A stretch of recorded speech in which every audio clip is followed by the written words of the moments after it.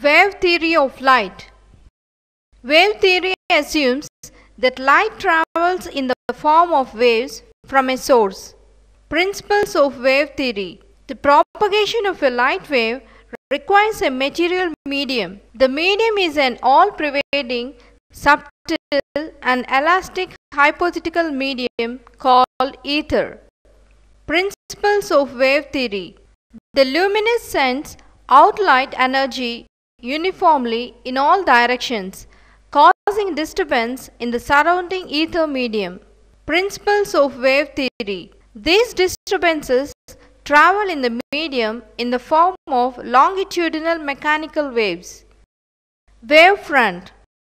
The imaginary three-dimensional surface formed by the envelope of all those particles of medium which are vibrating in the same phase is called a wavefront. Huygens wave theory of light.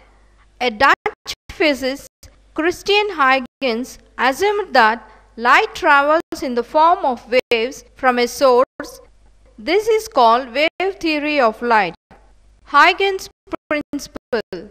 Every point of a wavefront behaves as a source of small secondary wavelets which spread out in all directions with a velocity equal to the velocity of light. The new wavefront is then found by constructing a surface tangential to the secondary wavelets. Let S be a point source of light which sends out a spherical wavefront AB at an instance. According to Huygens' principle, each point on this AB acts as a source of light called secondary source. The light emerges from the secondary sources again as small spheres called wavelets. The radius of each of these spheres is given by Ct, where c is the velocity of light and t is the time. A surface tangential to all these wavelets gives an envelope Cd.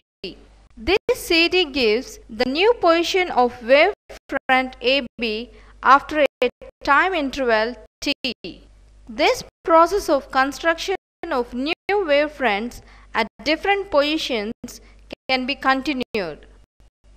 Thus, light advances in a direction perpendicular to the wavefront.